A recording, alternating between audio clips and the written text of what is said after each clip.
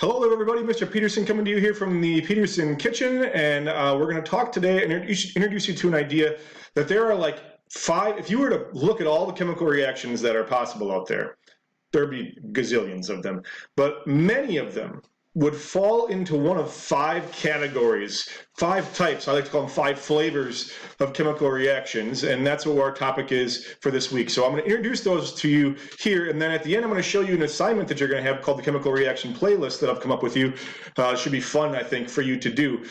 So let's get started here. The 5 types we're going to talk about are these 5. There's a synthesis reactions, decomposition reactions, combustion reactions, single and double replacement reactions. They are sometimes lumped together and just called replacement reactions. Okay, so in a synthesis reaction, we are making something new. The word synthesis means to create or to join together. We sometimes ask you to, like when you read a book in English class or something, for you to synthesize a response, to read something and then create something out of what you've seen there or read there.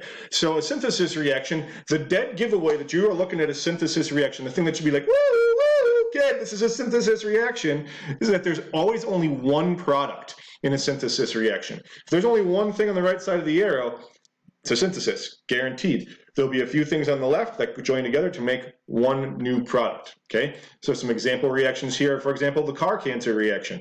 When we make rust, iron combines with oxygen to make iron 3 oxide. If you take carbon monoxide, you can add oxygen to it and make carbon dioxide. Notice that on both of these reactions, there's only one product. The next kind of reaction is called a decomposition reaction, and it's like a synthesis, but in reverse. A decomposition, like we think about decomposing, it's like falling apart, breaking down, rotting, right? So we have one thing that falls apart into several, 2, 3, 4 different things. A decomposition is given away by the fact that there's always only a single reactant in a decomposition reaction, okay? So some example reactions for this would be hydrogen peroxide, that stuff in the brown bottle in your medicine cabinet your mom chases you around with whenever you get a boo-boo.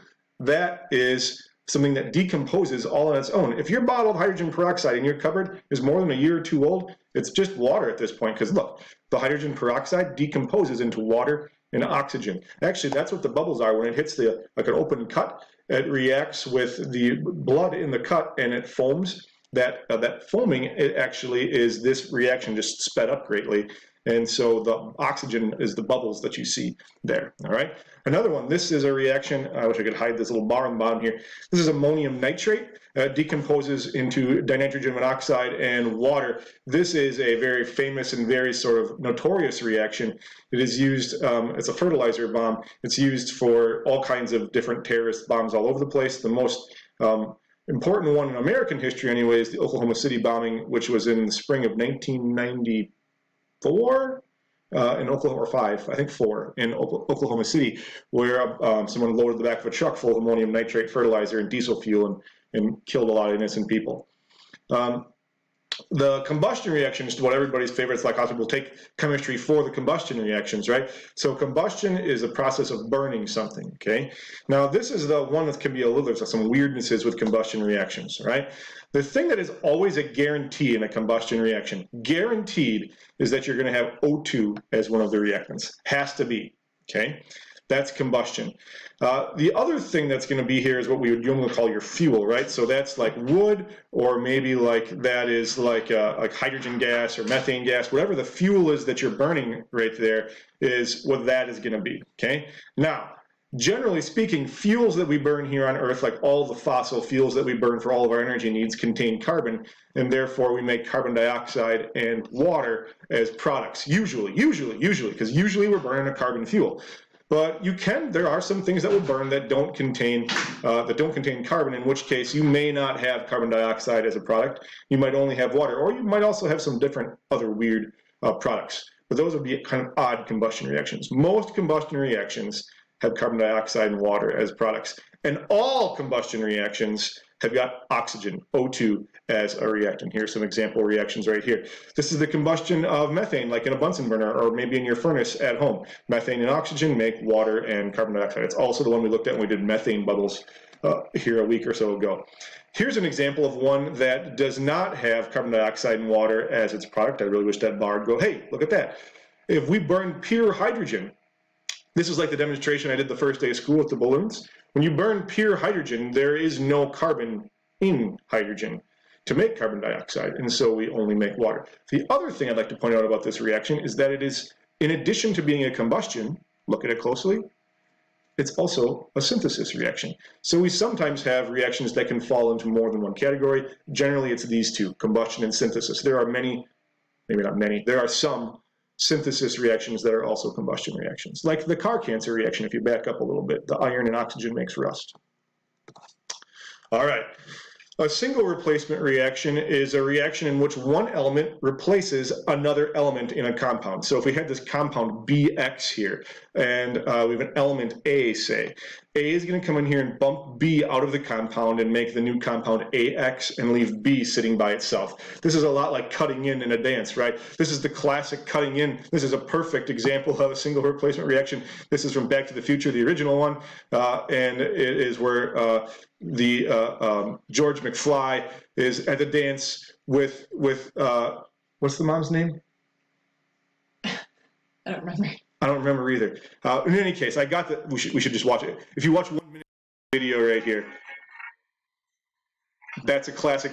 That's a classic single replacement reaction. And he tries to. This other guy cuts in, and then like George comes back and like and pushes her out. Is it Lorraine? Lorraine. Lorraine. Yeah. Lorraine.